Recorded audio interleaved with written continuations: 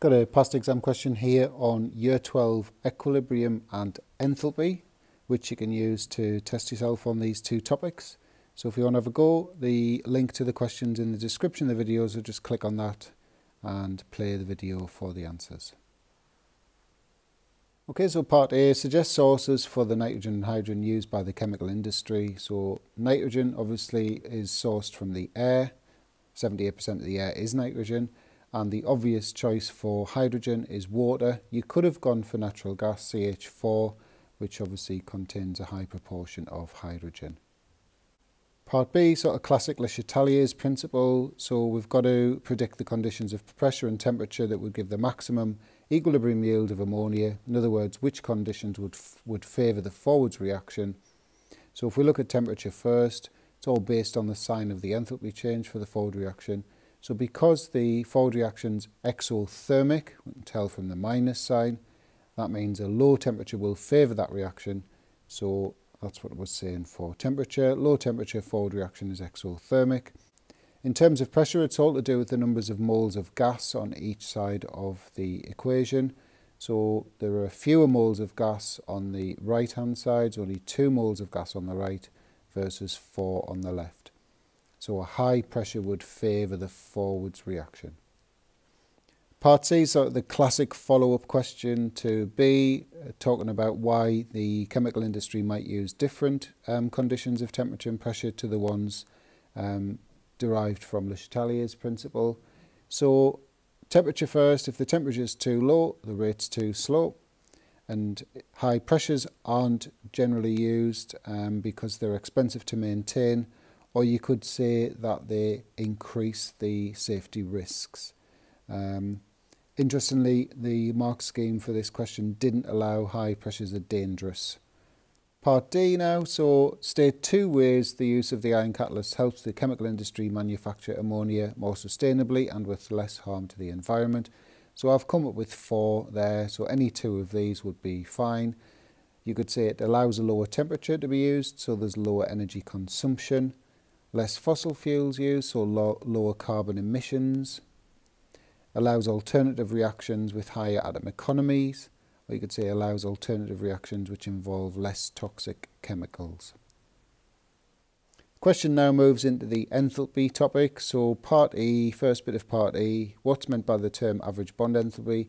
So that's the average enthalpy change when 1 mole of, this isn't essential, but it's technically in the definition, gaseous covalent bonds is broken. Next part of the question, we've got to calculate the enthalpy change for this reaction here, obviously using those bond enthalpy values.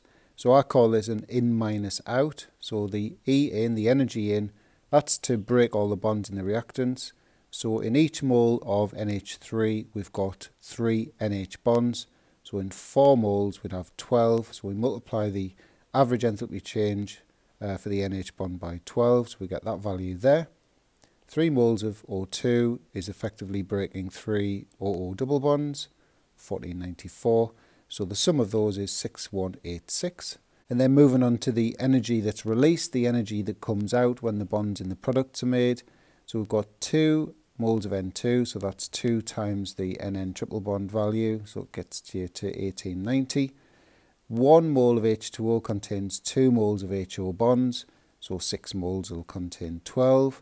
So we multiply the OH value by 12, we get 5568. Add them together, 7458. And then we just do the in minus out, and that gets us the enthalpy change for this reaction at minus 1272 kilojoules per mole. Okay, so the final part of the question, I think it's quite tricky, this one, so I'll take my time explaining it and hopefully it'll all make sense. So the standard enthalpy change of combustion for ammonia is different to that calculated above, the one that we got minus 1272 for. We're given some extra information, so to go from liquid H2O to gaseous H2O, the enthalpy change is plus 44 kilojoules per mole. We've got to calculate the standard enthalpy change of combustion of ammonia using the enthalpy change previously calculated and this new information.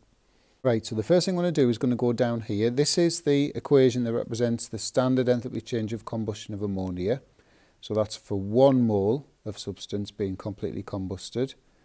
And notice that the water, or the H2O that's formed in this equation, is in the liquid form because we're in standard conditions. So if you think about it, we've got this equation here, which is effectively 4 times that one. But we've got to then we've got to change those 6 moles of gaseous H2O into 6 moles of liquid H2O. The value we've got is to go liquid to gas. So if we go in gas to liquid, it's going to be minus 44. So that's kilojoules per mole. So the 6 moles of H2O to go from gas to liquid, so it's minus 44 times 6. So what I'm saying is, effectively 4 enthalpy changes of combustion for ammonia is equal to that plus 6 times that. So 4 enthalpies of combustion minus 1536. We just want 1 mole's worth to fit the definition. So we divide that by 4. We get minus 384. So I hope that made some sense for you.